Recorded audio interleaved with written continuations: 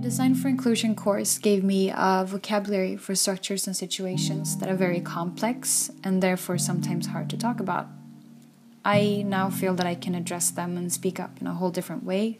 Well, aside from what I would call fundamentally changing the way I think, I would say that the course really helped me to see that as companies become more global and as brands try to create more relatable and engaging experiences for consumers, that nowadays companies can't afford not to be more inclusive.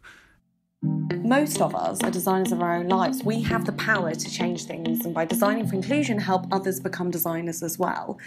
For everyone that wants to live in a world where people are seen as people and not objects, labour or tools, this is a programme to consider. For the braggy ones or the quiet ones, the leaders or the followers, this is a crucial course to understanding the world we share.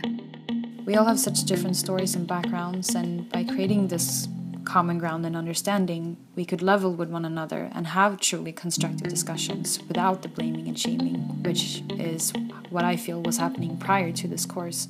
I'm proud of myself, and I'm really happy that I've learned everything that I've learned. I'm at the same time very terrified because creating things and creating experiences, designing for other people, I have a great responsibility to be inclusive.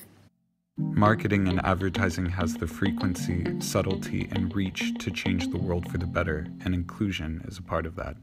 Thinking of what you create as what you bring into the world, I'm committed to ensuring that what I create is not contributing to these power structures of oppression. I commit to educate myself, and I commit to keep asking big questions.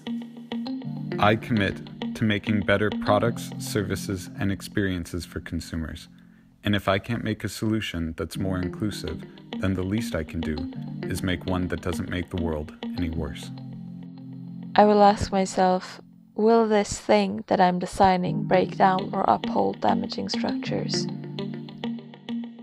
I really believe that we can design a society and a world that includes everyone.